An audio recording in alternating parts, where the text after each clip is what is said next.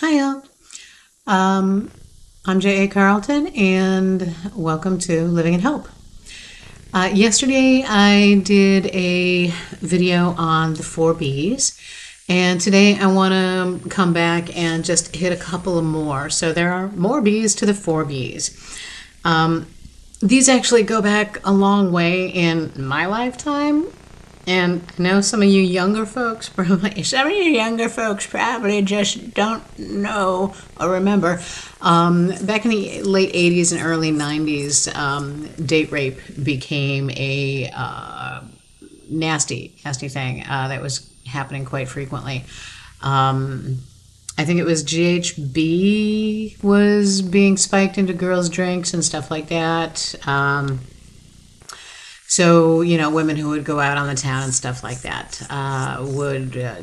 you'd leave your drink at the bar or at the table and go to the bathroom and come back and your drink would be spiked with a drug. So, just in case, God forbid, that these things start happening again, which I don't think they ever really stopped. They did kind of just, simmer down quite a bit. But given the situation that we're all living in right now for the next indefinite period of time, a couple of things I want you to be aware of. So be safe by being aware of your surroundings and the people within them, especially, again, men.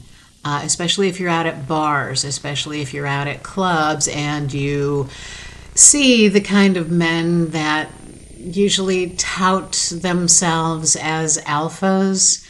You know the ones I'm talking about. You know the ones I'm talking about. The ones that you look at from across the bar and you're like, what? Is that for real? So those are the ones that will probably, potentially have your not best interests in mind. Anyway, this does also go for law enforcement as well. And I hate to say it because most of the time I was raised to believe that law enforcement is your friend. We can't count on that anymore. So don't be alone with them.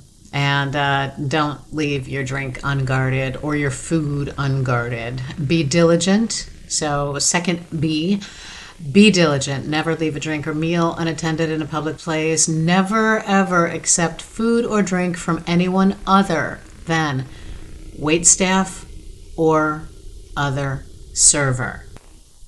Okay. If a guy comes and says, oh yeah, I saw you ordered this and I just, I told the waiter I'd bring it to you, decline or leave it sit there and when you have had your piece and don't touch it. Just don't touch it. Be vigilant. So keep an eye on what's going on in the areas around you, watching the news, online community bulletin boards where people can openly talk about strange men in the neighborhood, prowling around where they shouldn't be, and be proactive. So if you're not a MAGA or are with one, be especially aware and wary of changes in his behavior towards you and the women in your family. If you don't already know his true colors, they will be coming out very, very soon. And also there are MAGA women, so be very careful about strange women as well. Oftentimes women are accomplices to men, especially in cults, and MAGA is a cult. Be aware of that. It's a trope that's been used in movies quite often because it's actually true and it has been done in real life. It is not uncommon for women under the control of someone like an abuser or a MAGA man or someone who's in a trad wife role to be subservient and do what the man demands, even if it's luring another person to their doom. Okay? There are news stories out there.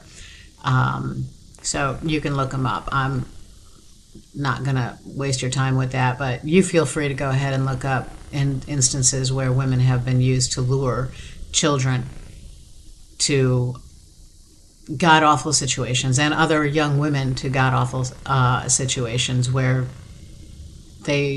many of them probably had not escaped from before the one who actually did. So anyway, be mindful. Know the people that you're going to be hanging around. And if you know that, even if you're acquainted with them, but you don't know who they really are, so still be careful.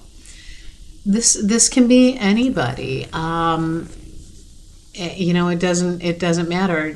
Friend of a friend, you're going to Friendsgiving, you're going to Thanksgiving, you're going to company party, and somebody's SO is there, but they're not married, but he's, milling around and trying to be friendly.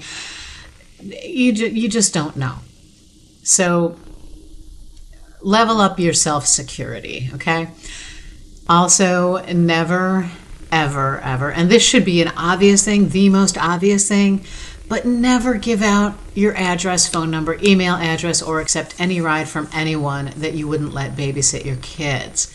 Make sure that your friends know never to give your information out either. Just remind them, because most friends won't give out too much information of yours without your permission. But sometimes they're like, oh yeah, you should call my friend so-and-so. This is her number. Don't do that. Tell your friends, make a point of advising them, do not ever give out your information to anyone unless, they initiate the call, like saying, okay, I need you to go to so-and-so's house, to the cops or something like that, because I haven't heard from them in weeks. Make regular check-in periods with your friends. Okay, if you haven't heard from somebody in a week, drop them a text, give them a call, hear their voice, let them know you're fine, know that they're fine, okay? There are often many, many wonderful and supportive men in our lives, and we are now absolutely certain that more than 50% of the men we know are willing to subdue, brutalize, both psychologically and physically, and rape us and probably unalive us. This is now a fact that we have to live with on the daily. So from this moment and until January 20th of 2025, we still have a right to protect and defend ourselves from harm. Those rights are being whittled away every second of every day. Again, if you go in the description for this, I have 5 videos listed, self-defense videos that you can practice with your girlfriends to make sure that you do not become easily victimized. The harder you fight, the more easily he's going to give up and just go find somebody else to be a victim. So I recommend you watch the videos and practice with each other. Bonus B, be really careful. Just because you think you know someone from work or through a friend or as a casual acquaintance, remember you do not. And for decades to come, you should never allow yourself to feel safe in the presence of strange or barely acquainted men again. This is what they have done. No heterosexual marriage, no sex with men, no dating men, and no babies with men. I'm adding another one, no male-controlled religion. So they did this. This is self-care, and it isn't selfish. We've all heard it before. You can't take care of someone else if you don't take care of yourself. It is true. It's a very popular saying because it is true. Because of the hatred, misogyny, bigotry, and countless loathsome qualities and activities of one despicable walking stain, all men must now be painted with the same brush, except those you already know intimately, simply because more than 50% of them voted against decency, hope, and the rights of all Americans, and against the rights of human existence, to the right of life, liberty, and the pursuit of happiness, and in favor of their right to deprive us of ours just so they could hate, discriminate, and brutalize others freely. So, remember, self-care, self-defense is self-care, and self-care is not selfish. So, thank you for the time. Please continue to read, write, create, and together we will keep hope alive. One last thing, in the description, there should be a link to my old website, jacarlton.com, with go to /freebies. Go there, pick up a free PDF of Your Life, Your Destiny, Your Choice. It is free, and it's chock full of great tips and understandings of how and why you deserve the life that you choose. So, thanks again. As usual, I hope to see you soon. Please like, subscribe, and comment, and I'll see you when I can. Thank you so much. Bye now.